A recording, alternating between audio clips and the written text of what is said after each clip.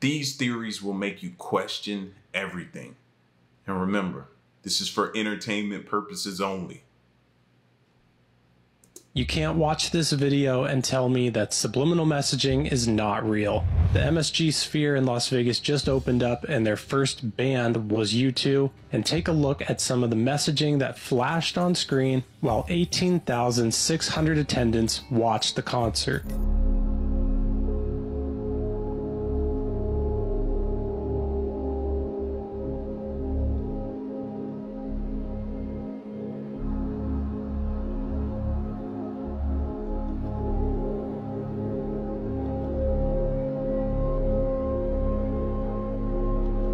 This type of subliminal messaging is a form of deception. Revelation 12:9 tells us that Satan is the deceiver of the whole world, so make sure you have the full armor of God on at all times. You can't watch this. Whoa. That's serious business right there. Did the band ever respond, release a statement, say anything, deny it? Because I'm pretty sure they got wind of this. This went viral, right? This had to go viral. Something like that happening with all those fans there.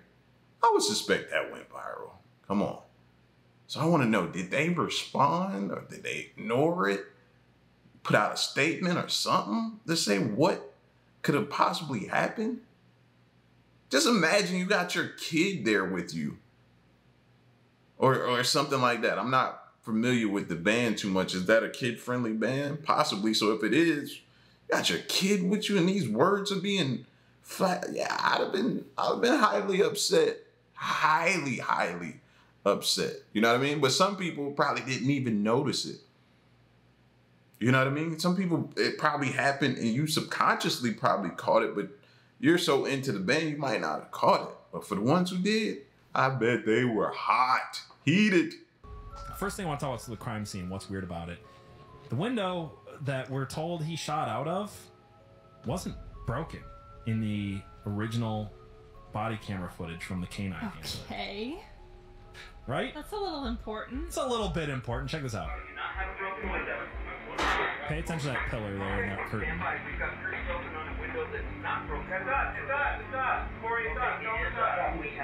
Alright, that is very important because there's only one pillar in the whole room that would have a window to that side of it. Right. That would have that curtain. I looked. I did a lot of research to check and back up what Mindy Robinson says.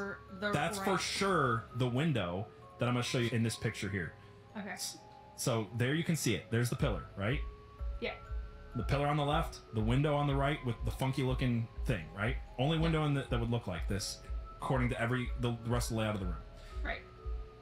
This is the window he was shooting out of. There's the spent casings, the broken glass, and the hammer that's not there. He's not crunching on glass. He's not slipping over spent casings. Right. And he's saying specifically, this window is not broken. And... So wait, you mean to tell me we've been lied to? That's never happened before. Are y'all surprised? Because I'm pretty surprised. They wouldn't lie to us. Who? Our government? Nah. I'm being facetious. Y'all know that, right? Sarcastic, right? Yeah, man. That's crazy. What do you mean the window wasn't broken? Like, how is that possible? Glass there on the floor and on the carpet next to the casings, hammer there, but no broken window.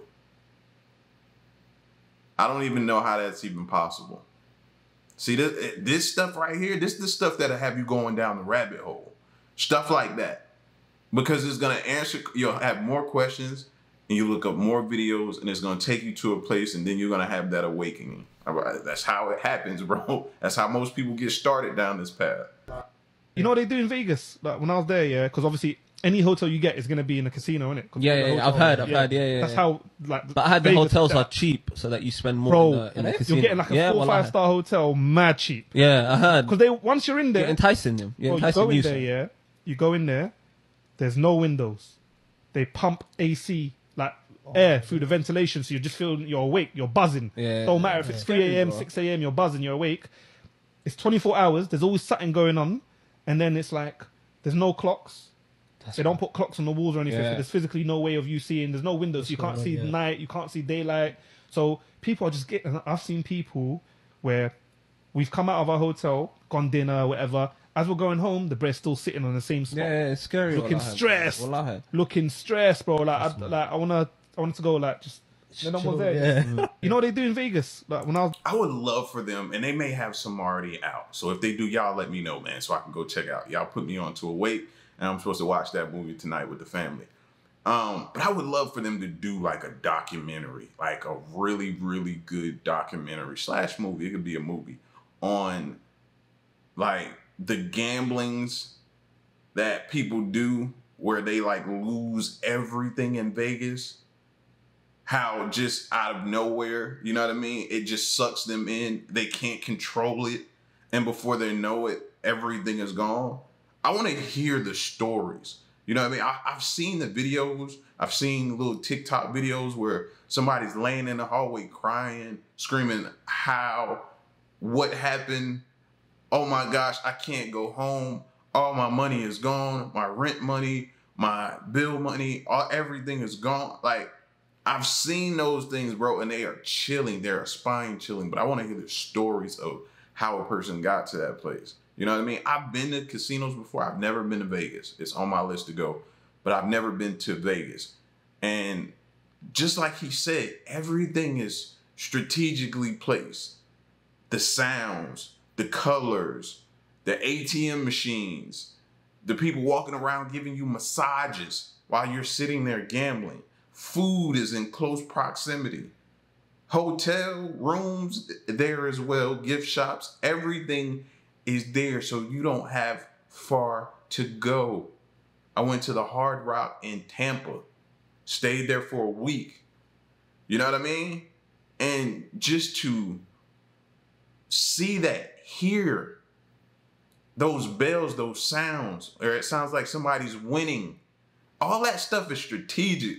Shit, if you don't think that stuff is strategic, you out of your mind.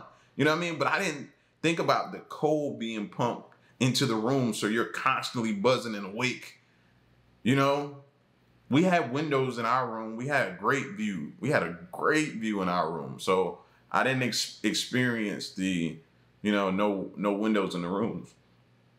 And the rooms weren't cheap when I went to Tampa. Like I said, that's Tampa though. That's not Vegas. So that may be a whole nother animal in beast. Vegas may be. So y'all let me know your Vegas stories in the comment section. Accidentally finding Area 51 while flying from Las Vegas to LA. Accidentally.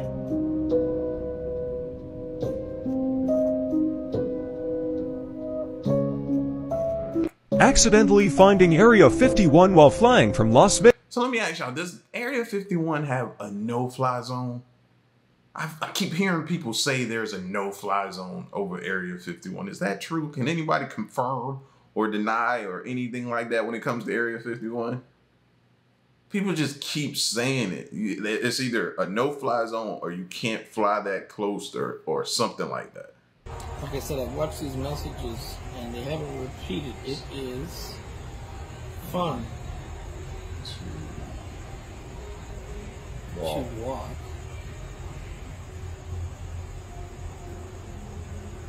Carelessly. And a death zone. What the hell does that even mean, folks? I've been watching these messages over and over again. They're just different. They have not repeated. And I don't know if they're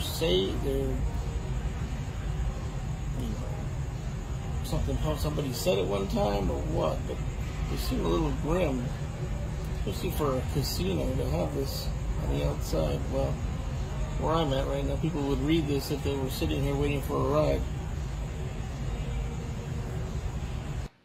Like I said, where's my holy water? I be throwing holy water. I be throwing holy water at there. I rebuke you, Satan. Stay away from me. Like, damn, ain't no way I read that. After that, I need to read a scripture or something, man. I need to talk to somebody. Somebody need to pray over me or something.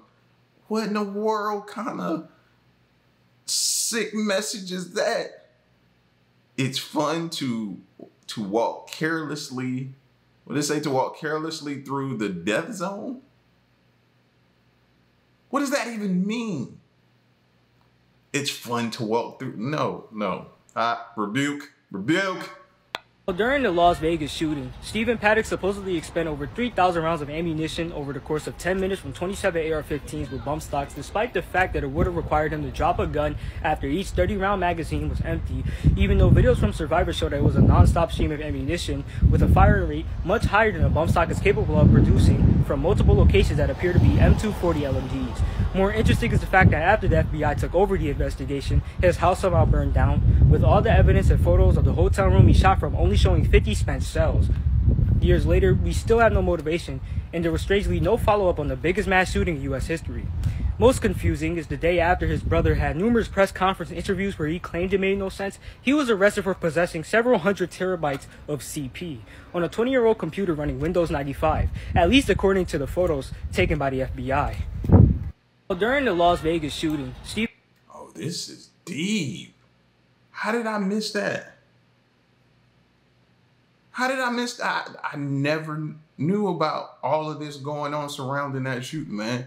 Like whenever you hear that type of stuff, man, and you hear that people had to endure and go through that, and the ones that survive will be dealing with that for the rest of their lives. You know what I mean? I never was one to go digging deep, but I should have. Like, whoa. Like, I need to go back through it because he was reading pretty fast, so I know I didn't catch everything. But just some of the information that I did catch, that don't seem a bit suspicious and odd to you. That's a little bit odd, bro. There's probably some like Reddit thread or YouTube video that really goes in depth with this stuff. I'm gonna have to check it out. Put some links in the comment section for me. There we go. Look at that, folks. The sphere is hot.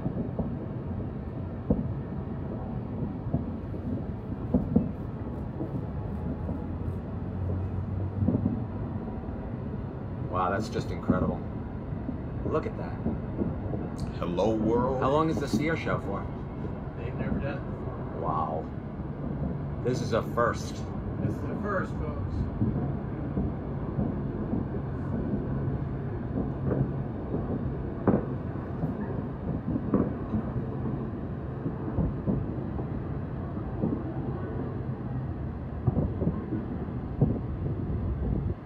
One world. No, hello, world.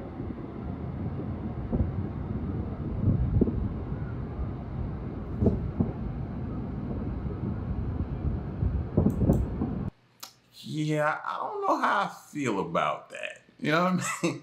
That gives me some weird vibes. Is it just me? Is it just me? Like, you know, all the conversation and talks we've been having? We've been having a lot of talks about AI, robots, quantum theory, and all that type of stuff, physics, whatever it's called, quantum physics.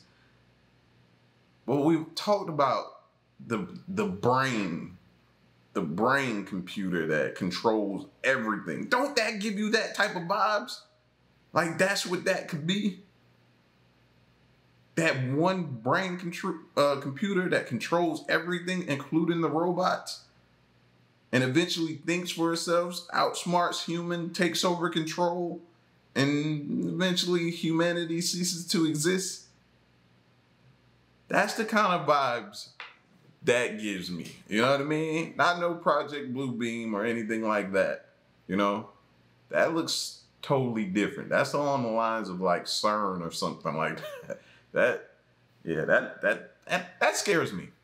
I believe this is what they've been warning us about. It's coming up. You're gonna see it. I'm not looking at it. These are blue lights. I hear people talk about them. They say they're crazy. These are blue lights. Look at that.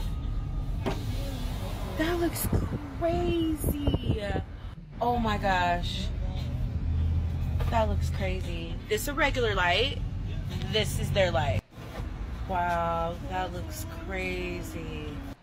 I mean, literally you driving up and it's like violet. I mean, why though? I don't understand. You could see the blue coming up. It's on the ground. I believe this is what they've been warning us about.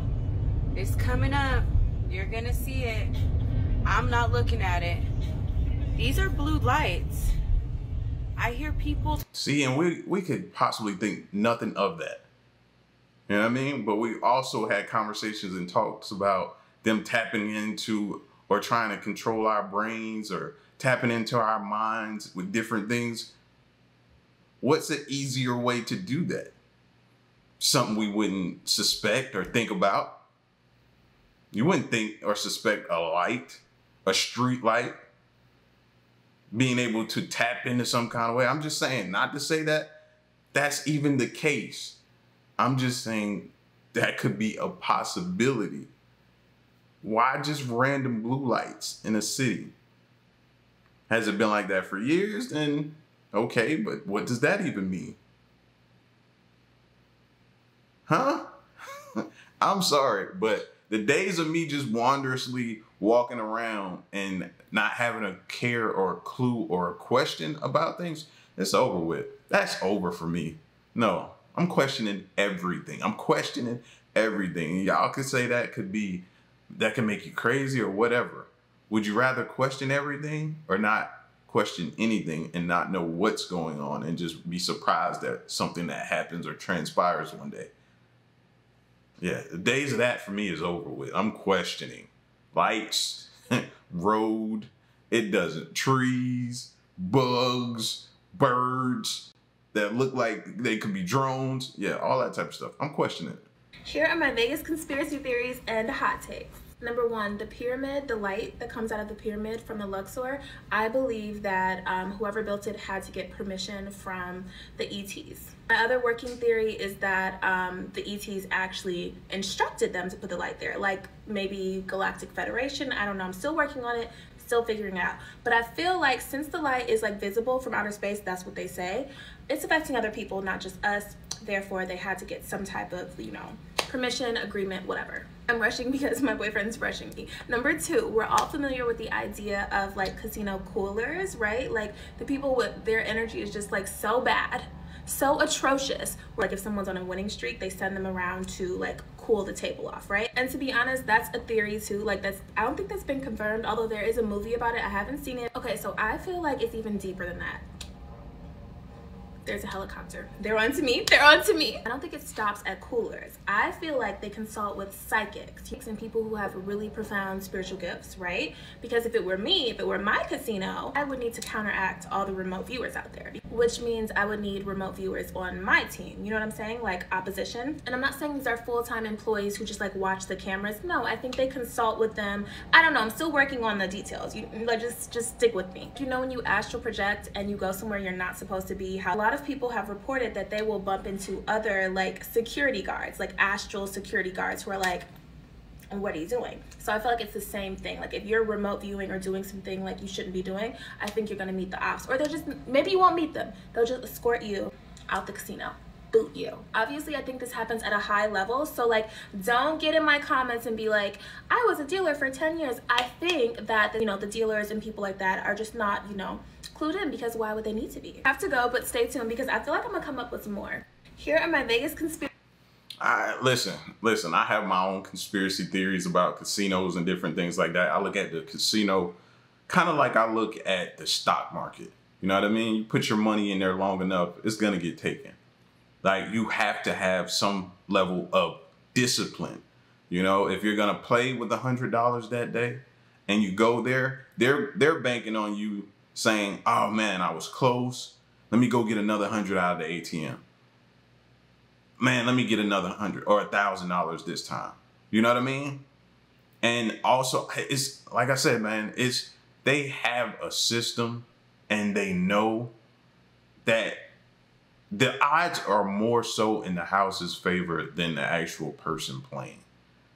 The odds are stacked against us that are going there. That's why you should be very, very disciplined. sit the amount you're gonna use to the side. Once it's gone, if it's gone, then that's it. And you have to stick to that. But the drinks be flowing. Some casinos, the drinks are free.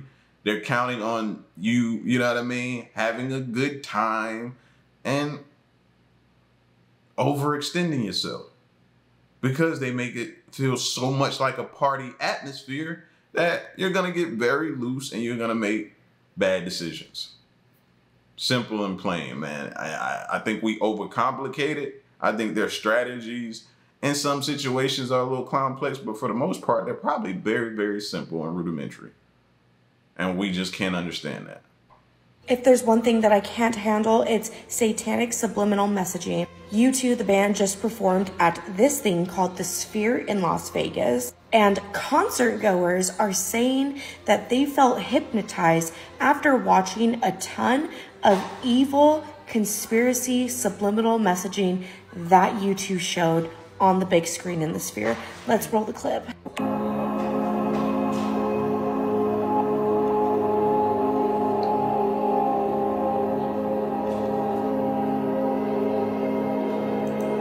I can't play the music, but we've already checked this out. And I was asking y'all, what did y'all think? I wanted to know what the people said. And she just said some people left there feeling that way.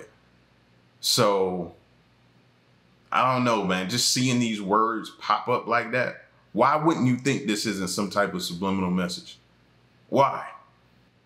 Have you ever heard of the Las Vegas mole people? Recently, when you told me about it. So the Las Vegas mole people are homeless people who live in the currently 500 miles of unmapped sewer system underneath the hotels in Las Vegas. There's like a whole society under there and everything. There is a society. Yes, I've heard of this. I've heard of this. Laws, and it's rumored that once you go down far enough, they have their own languages. What? There's people who live down there who have never seen the light of day. If they're living sweet enough down there, I might want to inhabit. The main thing that you got to worry about down there is getting shanked. Also, the darkness. So you just need night vision goggles and chainmail, and you're good. You need night vision goggles, chainmail, and strobe flash.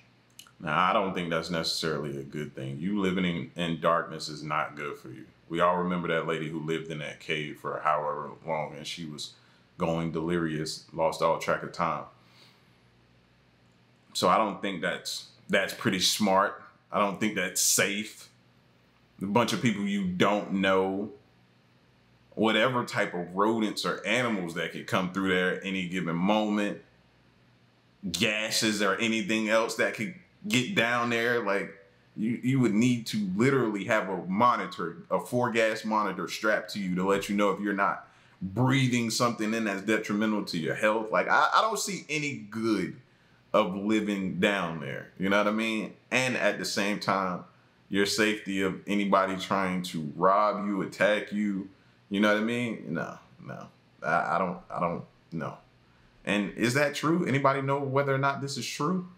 I looked at the news stuff, the body cam footage of the police showing up to the family's house, and yeah, I do think based off of the family's reaction that they saw something weird. Do I think it was little green men walking around in their backyard and teleporting off or whatever before the police suddenly got there? No. No, that didn't happen. The reason being because there is, again, no evidence that there was anything there. I don't deny that these people had an experience of some sort that they can't explain, but that doesn't just mean that it's aliens just because they said it was aliens. Mass hysteria is very much still a thing.